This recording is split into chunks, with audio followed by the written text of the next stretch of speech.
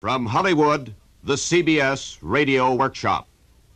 I was the Duke. Yeah. The Duke had to be the baddest one, you know, and I was the Duke, see. If anybody wanted to get in the gang and they thought they could whip me, well, then they could be Duke, see. CBS Radio presents the CBS Radio Workshop, dedicated to man's imagination, the theater of the mind. William Keneally speaking. You're about to hear an experiment in communication. Communication between a juvenile delinquent and you. The experiment, your reaction. Unless you are a law enforcement officer, a social worker, or a criminal yourself, your knowledge of crime is pretty much limited to what you read in the newspapers. And with each new outburst of hoodlumism, each new outrage against public decency, you, the law-abiding citizen, probably cluck in dismay, murmur that something should be done about it, and turn to the sports or the society page. We, too, think something should be done about it, and perhaps the first thing might be for the law-abiding citizen to meet the criminal. Only chances are he wouldn't talk to you. He couldn't talk to you because you don't talk the same language, and because he doesn't trust you. But he'll talk to another criminal. He'll relax with a fellow ex-con. He has, in what you're about to hear. The boy we call Bobby, alias the Duke, and the man who interviews him are friends. They served time together in San Quentin Penitentiary. The interviewer for forgery, Bobby for grand theft auto. For obvious reasons, their real identities are withheld. But their words come to you with their full knowledge and consent, because, you see, they too think something should be done about it. Especially Bobby, alias the Duke, who at the age of 23 has already served 10 years of his life in Los Angeles Juvenile Hall, Sheriff's Office Camp 5, the Preston School of Correction, and San Quentin Prison twice. Here's the Duke's story in his own words. How old were you when you first, got in trouble? Well, I don't know. I guess I was around 10 or 11, something like that. Mm-hmm. What kind of trouble did you get into? Well, see, in my neighborhood down there, it was during wartime, and all the broads were knocked up, you know, and their old men were overseeing everything, and nobody had much money, you know, living on government pensions. And so we used to go into the markets and stuff, and we used to steal butter and things like that, you know. Yeah. We used to sell it to the people in the neighborhood, see? Mm-hmm. Did they know you stole anything? Well, yeah, man. I mean, we used to sell a pound of butter for almost nothing. They had to know, you know what I mean? Mm-hmm. So, like I say, we sold it all the time, and this old lady, we used to sell it to her, too, you know? Yeah. So one day she buys about, I don't know, £1, £2, something like that. And the first thing you know, the cops are out rousting us. Oh? Yeah, what happened? She turned you in? Yeah, man. After she bought the pound or 2 pounds of butter, whatever she bought, then she turns us in, you see. But, I mean, she waited till she bought it, you see. Yeah. What did the cops say to you? Well, you know, they give us this bit about, you know, we're going to send you up and all this, and you can't go into supermarkets and steal, and the manager's pressing charges and all this shit, you know. Did they take you home? Well, you see, at the time, my mother and father were down in San Diego, and so they had to wait till they get back from the weekend, you see. What happened when they got back? Well, you know, my mother was very understanding, you know what I mean? Yeah. And, but my old man, he was, well, he was just an asshole, that's all there was to it. I mean, did he play a big part when he... Oh, yeah, you know, the fuzz tells him, they say, well, I'm going to leave these boys to you now. You take them home and you take care of them, see? I mean, it's almost like giving them written permission to kill us, you know what I mean? What did he do? What did he do when you took you home? Well, man, we got home, you know, and the old lady was sort of blubbering, you know, and everything. Yeah. And the old man says, oh, you goddamn hoodlums, and wham, he hits us one, you know. And then he takes off his belt, and he starts beating us with it, you know, and only he beats us with a buckle end, you know, and he cut us up pretty bad. So after he gets tired of that game, he lays down on the couch, you see, and he's sleeping a while, you know. So me and my brother, we go in our bedroom, we pick up this little baseball bat they'd bought us, you know, about 3 foot long, something like that. And I hit him right in the head with it, wham, as hard as I could, you know what I mean? So then he gets up, you see, and for our punishment, I mean, after he belted us around a while, he takes us out in the front lawn, and he makes us mow the lawn. It's about 2 in the morning. We're mowing the lawn from 2 till about 4:30, you see? I mean, you know, that's his idea. You heard the old story, like, there's a right and there's a wrong, then there was his way, you see what I mean? Yeah, and that was all there was to it. Well, did you ever feel your hate towards him influenced any of your trouble you had? I mean, did that cause you to go out and raise hell? Yeah, because a lot of time I run against people that were just exactly like him, you know. Run across cops that were like him, you know. They were always right, you see what I mean? And I run across different type of people, you know, teachers and so forth. And it was the same type, you know. The dad Bobby refers to was actually his stepfather, But that made little difference to a boy of 10 who found that the hostile world began in his own home. He was the only dad Bobby ever knew. And how about mother? The psychologist calls this kind of attitude ambivalence. Well, I don't know what the hell was the matter with the old lady. I guess after my old man died, she sort of just went goofy or something, because to marry, to stay with that jackpot for as long as she did, I don't understand it at all. Listen, I always had all the love and everything in the world. I mean, my mother always loved me. I mean, she wasn't home all the time to love me, you know what I mean? But, I mean, she loved me. Did your dad ever buy anything when you were a kid? A bicycle or anything like that? Or... No, man, all he ever bought me was trouble, that's all. She wasn't home all the time to love me. He belts us with the buckle end. Such was Bobby's home sweet home. So what about the other side of a young boy's world, school? What would you expect? Well, I didn't stay in school very long, so I didn't do too What happened? Well, did they kick you out of school or what? Yeah, well, they had a teacher in school, and it was a lady teacher. Her name was Miss Pendergast, see? Yeah. Well, we used to call her Miss Pain in the Ass, you know? Oh, yeah? So one morning I'm walking down the hall, see, and I say to her, good morning, Mrs. Pendergast, you know? Well, and I sort of, say it fast and sort of slur it like, you see? Yeah. Like maybe it sounds like Miss Pain in the Ass, you see? So she says, well, she says, there's the other half of the Hoodlum brothers, you know? Yeah. Well, I mean, so I belted her. You see what I mean? You hit her? Yeah, but I mean, my mother always taught me, we didn't have to take that from anybody, you know what I mean? Yeah. So then the vice principal calls me down to the office and tells me what I am and what I ain't and so forth, and he kicks me out of school. Well, I mean, I told him. Yeah. I told him, I said, listen, what kind of a teacher is that calls you the other half of the Hoodlum brothers, huh? I mean, she couldn't say good morning, Bobby. She has to say something like that. You see what I mean? Crazy, mixed-up kid? You bet he was. But if they wouldn't teach him at home, and they couldn't teach him at school, there was another institution of learning, the streets. Any gangs then? Yeah, we had what they call the Louis Street Boys, see? How was that? And, it was a gang of us kids in the neighborhood, you know. And, was that during the war or after the war? Yeah. And I was the Duke. Yeah. The Duke had to be the baddest one, you know, and I was the Duke, see? Did you enjoy that kind of position? Yeah, man, I mean, I had a lot of prestige, you know. I mean, if anybody wanted to get in the gang and they thought they could whip me, well, then they could be Duke, see? Would you boys fight the war right there in the... Yeah, man, we used to have a ball there, you know. We had a lot of guineas in our neighborhood, you know. And, so we had this one, DeSalle was his name, and he used to belong what they call the Butcher Boys, see? Oh, yeah? So they gathered on one side of the street, and he was Mussolini's cousin or something, you know what I mean? Yeah, he really was. And he used to stand on the fence with all his boys around him, you know, and he used to say, Viva la Mussolini, see? So I'd stand across the street, you know, with my boys, and I'd say, Mussolini, you know, and we'd charge him, see? Yeah, we'd meet him right in the middle of the street, you know. How you proved yourself during the war? Yeah, man. I mean, we kicked the shit on them boys, you can believe that. You felt that was your way of showing that you were... Sure, that's right, that I was the Duke, see, you know? Yeah. And, well, in other words, as far as your life, sort of life you led then, you didn't feel any special shame about it, or any guilt, or any... No, man, feeling? because I couldn't, you see. I mean, I was the leader. I had to be it, Well, the kids you led, I mean, did you ever find any kids there that you thought didn't belong? I mean, did you ever feel that you'd like to tell a kid don't get in this kind of life, or did you try to tell a kid to stay away from this kind of... No, man, hell no. There was nothing matter with that. I mean, I used to take care of my boys, you know what I mean? And what they learned, it was for their own good. I mean, right today, I bet they don't regret it. You see? Did you have any real bad trouble with Mexico? What happened? Yeah, that was when I got the 12 stitches in my head. What was that? See, we had Annex 1, 2, and 3, you know, and the whites and different people used to live in 1, and Mexicans in 2, and the colored people lived in 3, you see? So we used to go over to 2, it wasn't so crowded, and we'd play pool over there, you know? Yeah. It's what they call the recreation hall, you see? Recreation hall, yeah. What happened here? Well, the recreation hall, that's where we used to get our marijuana and stuff, you know? You smoke that stuff? Yeah, well, not too much because it made me sick a lot, you know? Would you feel to have it for me? Marijuana? No, man, marijuana itself isn't it. You go for marijuana, you want a bigger kick, see, and then you go on the horse or something, you know? Have you gone that stuff? No, man, I never tried horse, huh? I couldn't see the main line. Yeah. Well, you mentioned once a long time ago this rough deal you had there with the Mexicans. You had some rough times over there, the pool always. Yeah, I was over there one day playing pool on a back table, see? Yeah. And all of a sudden, these 3 or 4 Mexicans come in, and I'm about to shoot a shot, and this one grabs me and says, "You've been playing long enough, you know?" So I says, "Well, go piss up a rope, Dad, and when I'm tired of playing, then I'll tell you, you know?" So he says, "Just cut out, you know," he tells me, you know. And I say, you know, I tell him, well, go to hell, you know what I mean? So he just stands there saying, you know, he's got these badasses behind him, you know. So my buddy says, well, maybe he don't understand English, you know. So he says, you tell him in Mexican, see? So I tell him, I say, Palamalavetica, you know, means like, like shove off, asshole, or something like that, you know what I mean? So then they take off, see? So we play a couple more games, you know.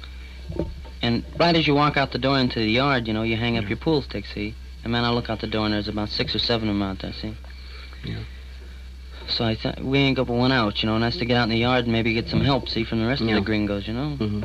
And so they got a big fence there, you know, where this guy used to keep his bottles and stuff in, you know, so we couldn't steal them. Yeah. And I figured if we get our back to the fence, you know what I mean? Mm-hmm.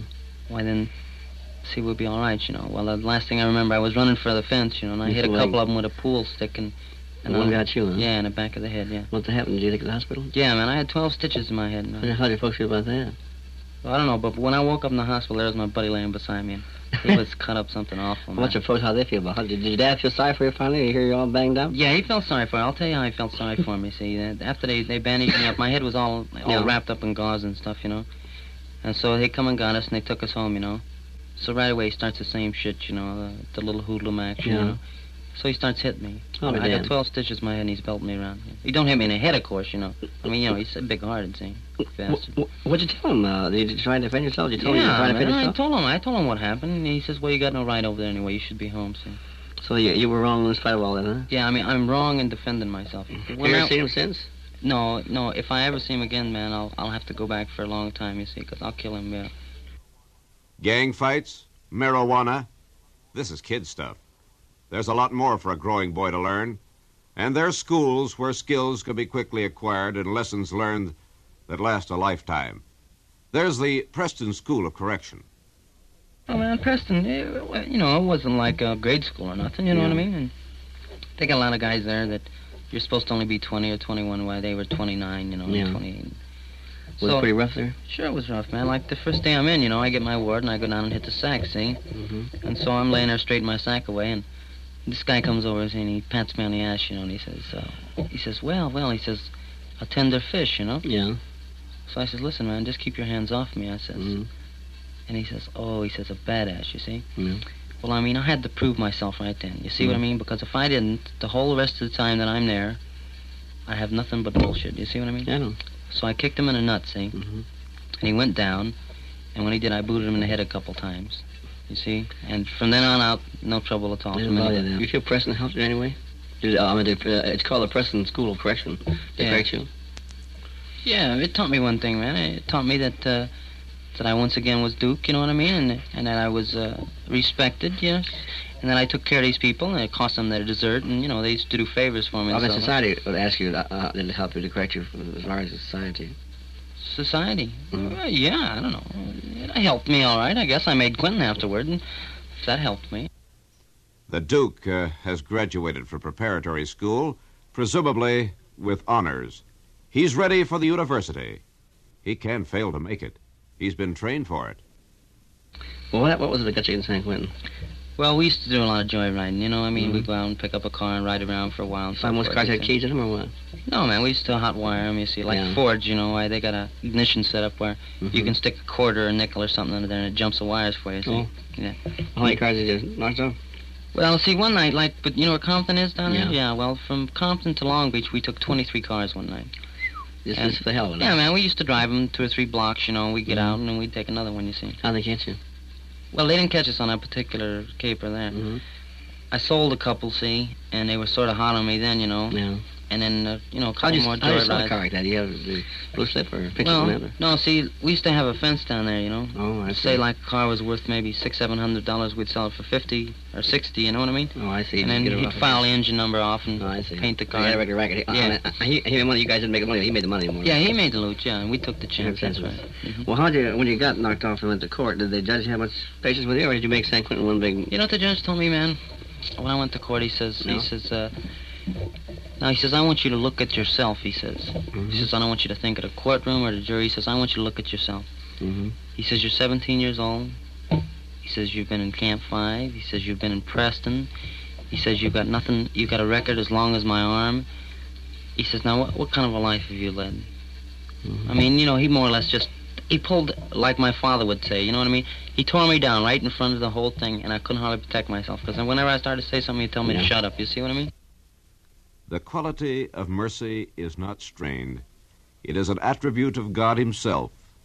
And earthly power doth then show like us gods, when mercy seasons justice. Well, what do you think of Quentin when you got there? Oh, man, that shook me up something awful. Like everybody has that to say. You know what I mean? Like, I don't know. It's hard to explain. Like guys used to tell me when they were in the war, you know, they'd pile out of one of these little boats that used to pull up, you see. And, man, here's all these guns and everything firing at them. Say, well, we didn't have guns firing, man, but, I mean, you know, when you see them big gates and you see Q standing there, you figure, well, this is it, Jack. I mean, you know, this is, you done had it, huh? Yeah, this is it. Well, when you got inside there, how did you find the place after you got inside the walls, out of the big yard and the people you met? Man, I mean, it surprised me. You know what it's like? It was like coming back to my neighborhood almost, you know what I mean? I met a lot of guys in it I knew, a lot of guys I graduated from Preston with. Yeah. And I met a lot of real fine people in there. I mean, people that publicly are branded killers and so forth, you see. Did you have any special friends in there, or any special buddy you talked to, or anybody that helped you? Anybody? Did you get anybody there that kind of gave you a list of stuff? There was one guy that really helped me there. Who's that? That was Ben. You remember Big Ben? Yeah, the mayor, yeah. Ben was all right. Yeah. Well, I'll tell you. How was Ben anyway? Ben, he must be 54, 55. Yeah, Ben's up there, I know that. Yeah, he'll Did die. Ben ever tell you some of his experiences, huh? Yeah, man, he told me about one, well, it was the last caper he pulled, yeah. Oh, the one day, you mean? Yeah, that's right. Yeah. He was doing his bank job there. Yeah. And it seems that they pulled it off real nice. And as he was backing out of the bank with the loot, you see, this public-minded asshole, imagine this, comes up and grabs Ben when Ben's got the rod, and he grabs him around the neck, see? Yeah. And he tells Ben, he says, this is it, and he starts calling cop. And so Ben tells him, listen, man, he says, I mean, I didn't hear this from Ben. I got it from one of the boys that was with him. It was also in Q. And Ben tells him, says, listen, man, I ain't got a lot of time to play games. He says, you let go of me. He says, I'm going to blow your head off, see? So what does the guy do? He keeps hanging on, and he keeps hollering. And Ben tells him one more time the same thing, you know, I haven't got much time, man. And the guy keeps hanging on and keeps hollering, see? So Ben turns around, and he blows the guy's head off. Killed him right there, yeah, right in the spot. And make a laugh, of course, on that, didn't he? Yeah, he got life on that. How do you feel about that? Well, I don't know how Ben felt, but I felt it was a bad break for Ben. It really was. You know, but I mean, he was doing real well for himself, and then all of a sudden this guy... How about the poor guy got shot? What poor guy? He was an asshole. A break for him, too, wasn't it? Well, I mean, he made his own break. I mean, if you run up and you grab a guy that's got a gun, man, I mean, you figure something's going to happen to you, right? I suppose so. So, I mean, let's face it, the guy was... he was an asshole, that's all. Well, did you feel that the public would look that way? I mean, after all, the guy was trying to defend something he felt was wrong. I mean, he was saving the money in the bank. Or... he didn't save no money. He didn't save nothing, man. In fact, he lost a lot. You see, he got his head blown off. I mean, Ben got away with the loot and spent it before they ever caught him. You see? Well, I mean, his name is probably on a wall someplace or something, you know what I mean? Well, it was a bad break for Ben, it really was. Yeah. Thus, logic, as taught at San Quentin. There are other lofty subjects on the curriculum, philosophy, and morality, for instance. Well, how about when you stole? I mean, you did a lot of heisting. I mean, do you ever feel guilty about it or bad about taking money from somebody? Or? Well, here's the way I look at it. I mean, like there used to be some kids, you know what I mean? They're in my block, see, and they had something, and I didn't have it, you know what I mean? Yeah. So I used to take it from them. Well, they could go home and get more, you see? Yeah. So, I mean, did it hurt them any? No, it didn't hurt them. It taught them something, see, to stay away from me when they had something, because if they did, I would take it, you know what I mean? They say we all have a conscience, or it bothers us. Did it bother you? No, man, I don't think it's people's conscience that bother them. What a conscience is fear, you see, a fear that you're going to get caught and have to do some time for it, you know? That's what a conscience is. You didn't have that fear since the word, huh? No, man, I mean, you give that conscience shit. It ain't conscience, Dad. It's fear of getting caught, believe me. As far as Quentin, the guys you met in there, I mean, do you feel Quentin was an experience for you? I mean, did you learn anything in there since the word? Yeah, man, I learned a lot in there. I learned that, like Ben used to tell me, if you're going to be a successful thief, play the game by yourself. You see what I mean? I mean, because you can either squeal on yourself or that's it. You know what I mean? Yeah, that's right. I've heard that philosophy most of the time. And I also learned, man, if you're going to ever pull something, you know, never with a gun or anything. You ever get the feeling you want to go back, something like a lot of guys do? They get this feeling here, frustration. And yeah, man, you call it frustration. Call anything you want. I mean, a lot of times it hit me. Did you do a hard time with joint at all? Well, I done some hard time, you know, like How about Christmas cell time? and so forth. How about your cell time? Yeah, cell time's bad time, man. I mean, around Christmas and so forth. Yeah. But listen, one thing, you know, like you can lay in a pad at night and you can say to your friend, you can say, listen, man, when I get out, I'm going to have me a new car, and I'm going to have me a fine broad and fine clothes, you know. Yeah. And I'm going to have money, see. I mean, you can tell him that, you know what I mean? Yeah. And then he in turn can say to you, well, I'm going to have this or that. And you got to believe one another because you're laying right there in a cell, you see. I mean, it's a big dream, man, a dream that you build up while you're in there, you know what I mean? Were you better off there sometimes you felt than you were outside? Yeah, in fact, I was a lot better off, you see, because I had 3 squares and I had all the clothes I could wear. Yeah, no, man, it wasn't a holiday, but here's the thing. I mean, in my particular case, there's a lot of guys that done a lot of hard time. I was lucky. I had it nice, you see. Yeah. In fact, I've had a lot nicer up there than I've had on the outside. It's like that at every educational institution. There are some students who stay on year after year who prefer the security of the campus to the doubtful opportunities of a hostile world. And this is especially true when the institution is a state penitentiary and the student is a marked man in the outside world. When I first got out, we got like the unemployment office. They have people, to take care of you and so on. So they send me out to a gas station, see? So I go out there and I say to the guy, I hear you need some help, see? He says, yeah, that's right. He says, I need help real bad. He says, you ever had any experience? And I says, yeah, I had about 2.5, 3 years experience. He says, where at? And I says, I used to work in a pool up in San Quentin. He says, geez, he says, why don't you call back in about a week, he says, or 2 weeks, Yeah. The lousy bastard, he had $20 in the till, you know what I mean? And he wanted to protect it. What shall we do now with Bobby, alias the Duke, graduate of San Quentin, philosopher, moralist, accomplished thief? Write him off as a bad risk? Forget him as a social failure? No. Let's listen to him for a moment more. I want to ask you about something that everybody else has asked about and preaches about and writes about and has opinions about, this idea of juvenile delinquency. We see kids going in the joint more and more each day. The courts are county jail jam with kids. What do you think about it? Yeah, I'll tell you. You said it right there. They write about it and they preach about it, and it's on television, it's on radio, and it's on everything, man. But that's all they do. You know what I mean? You see? I mean, they don't do anything about it, Yeah. Like you go down to my old neighborhood down in Watts, see, around Juniper Street, Yeah. And down there, what do they got down there? They got nothing, man. They ain't got a pot to piss in, see? But you go up to Beverly Hills, and here's some punk got a swimming pool in his backyard, and he got a sports car in the front yard, and he's got bicycles for his little brothers and bicycles for his little sisters, That's where they put a youth center, see? They don't put it down in Juniper Street, you know what I mean? They put it up in Beverly Hills, see? I mean, they need it up there. Yeah. Well, how about these... You heard people say, well, I was raised in the slum. I was kicked around when I was a kid. Yet here I am. I'm making good money. I haven't gone to prison. How about people like... You hear the big success story, Winchell, Eddie Cannon. Yeah. Walter Winchell, like Jolson. Yeah, I heard Who were in all the slums? Who knew the worst of the slums? Yeah, let's see. Now, let me think now. Walter Winchell and Eddie Cannon and, Al Jolson you named, right? Yeah, well, that's 3, see? Now, man, I can name 400 right here in 5 minutes that are still in the joint that were raised in the slum. You see what I mean? I mean, you name 3, and I can name 3 million that didn't make it. You think it's the environment, the streets, the way you're born, that makes a difference, or what? Sure, man, because you ain't never got a chance. You see what I mean? If you take a little white boy named Smith, and then you take a little colored boy named Smith, I mean, that little white boy's going to get much more breaks. You see, man?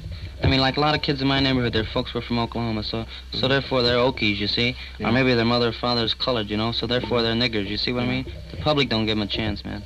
What would you advise a kid nowadays who's growing up? To try and go straight if he could? Listen, man, it isn't if the kid can go straight, it's if the public will give him a chance. You see what I mean?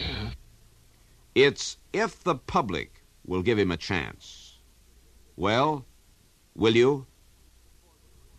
The forger who interviewed the Duke is still writing. Not bad checks anymore, but radio and television scripts. And the Duke is still interested in motors, especially the motor of the beer truck he's driving to support himself and his young bride. Both men have paid their debt to society, to the public.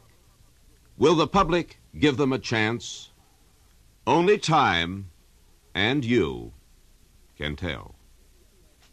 The CBS Radio Workshop has presented I Was the Duke, a portrait of a juvenile delinquent, with William Keneally as narrator, and produced in Hollywood by William N. Robeson. Next week, from New York, the workshop brings you The Big Event, an account of the fateful day in the history of man when the law of averages stopped operating.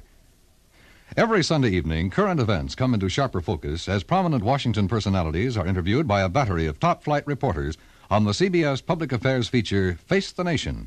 Hear Face the Nation over most of these same stations tonight. Stay tuned for Suspense, which follows immediately over most of these same stations.